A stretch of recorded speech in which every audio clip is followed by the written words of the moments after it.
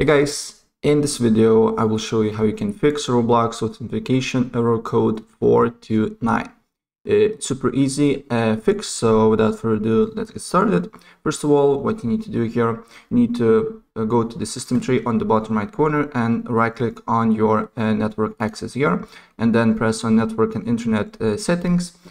And then once you're on this window, then you need to go to advanced network settings, and then you need to go to more adapter options, and you should see this window with your basically network connection. So basically right click on the one that is with not red X on it if you have more than one, and then you need to go to properties, and then you need to go to Internet Protocol version 4, and then select this option. Use the following DNS server addresses, and on preferred DNS server you just need to write 8.8.8.8, and on alternative DNS server you just need to write 8.8.4.4.